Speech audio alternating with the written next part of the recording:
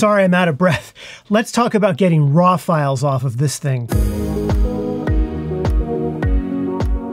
Hi everyone, welcome to Pal to Tech. For those of you who shoot photos on an iPhone, you're probably aware of Apple's ProRAW format. This is Apple's version of the RAW file, similar to what you'd get out of professional cameras like the Fujifilm X-T4, the Sony a7 IV, and similar. Now, this RAW file format version of your photo will contain much more information about your image, and it'll give you more flexibility and more control in editing, particularly when you're editing your exposure, your color, or your white balance. Now, to enable your iPhone to shoot in RAW format, that's fairly easy. Simply go into Settings and scroll down until you see Camera.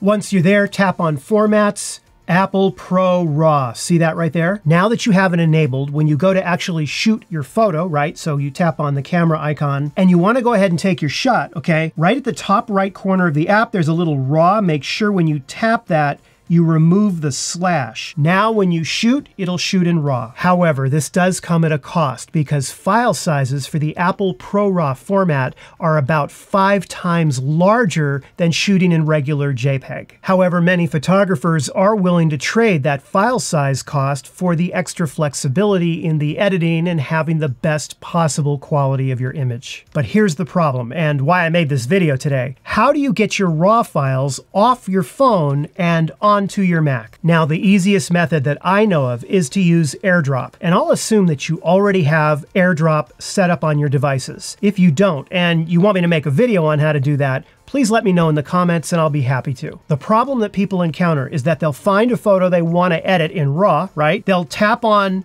the share icon, they'll tap on AirDrop, they'll choose the MacBook or whatever computer they want to transfer it to. Once it transfers, it appears in the Downloads folder on your Mac. The problem is, look, it's a JPEG. And it will be a JPEG even if you tell the phone to shoot RAW. And that's the whole problem. Even if you've got it set up to shoot in RAW, okay, and you go and you try and AirDrop the file, the photo, onto your Mac, it's going to AirDrop it as a JPEG.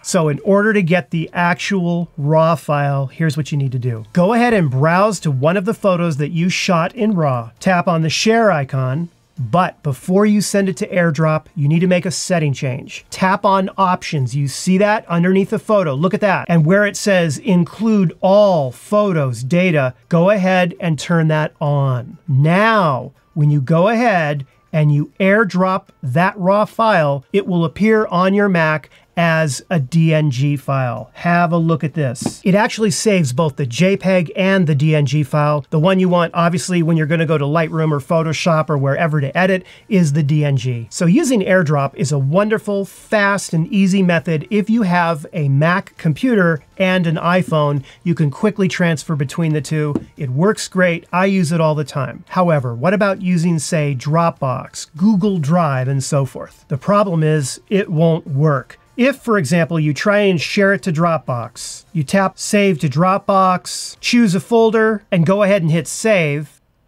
what you're going to get in your Dropbox folder is the JPEG, not the RAW file. See that there? Same thing with Google Drive. But what about using Apple's own Photos app? Will that work? Can you get a RAW file from your Photos app onto your desktop so that you can edit it in other programs? If you open up your Photos app on your Mac, have a look at this. You can see which of your photos are the RAW files. See them right here? It says RAW. If you double click on it, it expands it. There you go. And it says RAW. Fairly easy. So a logical, normal, rational, and simple person would think, right, that to get that RAW file out of Photos and onto your Mac, you would click on it, hold down the mouse button, and drag it onto your desktop. Watch what happens when we do that. Click, hold, drag, and boom. And look what happens. It changes it to a JPEG. Thanks, Apple. That makes so much sense. I specifically told you I was shooting in RAW. I set everything up that way. I brought the RAW file in here, and I just want to get the file out of Photos and start editing it in Photoshop.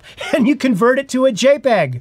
There is a workaround for this that will work for a number of you. It won't work on this computer for some reason, but I'm going to show it to you anyway because it will work for enough of you that I think it's important to include it in this video. Here's how you get your RAW file out of Photos and onto your desktop. Double click on your RAW photo and go up to where it says Edit. You see that right there? Click on that, and you'll be in the edit screen. Now, obviously, you can just go ahead and use this and edit your RAW file. But remember, we want to get this thing out of Photos and onto the desktop and use it in another program like Photoshop, Lightroom, Capture One, etc.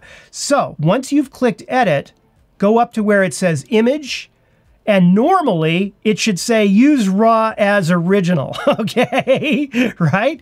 It doesn't say that. It's grayed out. I don't know why it's grayed out. If somebody knows why it's grayed out at this point, please let me know in the comments. So I had to stop right here and go back to the first technique I showed you in the video, which is using AirDrop. Quite honestly, this whole thing is so stupid and convoluted, and it's so much more difficult than it needs to be. This is just crazy. And if you have that grayed out option on your own computer and you can't get this thing out of Photos, there's one other thing you can try doing. Go into your user folder on the Mac and go into Pictures.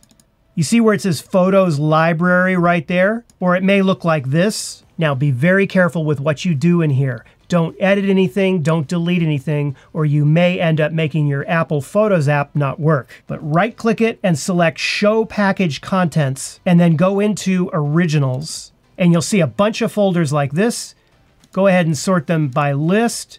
You can sort them by date modified. Go into the topmost one and look for the DNG file. You can even sort them by kind, and you'll see the RAW file somewhere in here. Hold down the Option key as you drag it out of Photos and onto your desktop. I don't know, this is so much more difficult than it needs to be. I don't understand why Apple just doesn't have a simple drag and drop the photos from one device to another into a folder.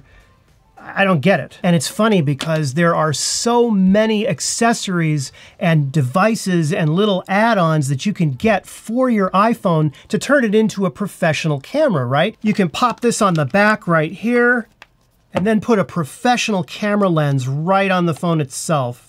Heck, you can get a cage and drop it in a cage, hook a mic up and a light, and now you have a regular camera rig. But yet, even with all of these little add-ons to try and make your phone into a more professional camera, the weakest link is still there, and that is it is so difficult to quickly and easily get that RAW file into another program that's not Apple Photos that you use as part of your workflow. However, this will be an ongoing video, and one in which I hope will one day no longer be necessary, because I hope to see Apple start to improve their software and make it easier and more flexible for those of us that like to shoot in RAW on a smartphone and edit those RAW files on our editor of choice on our computers. Anyhow, thank you so much for watching today's Tech Monday, and I really hope this video has been helpful for you, or at least entertaining.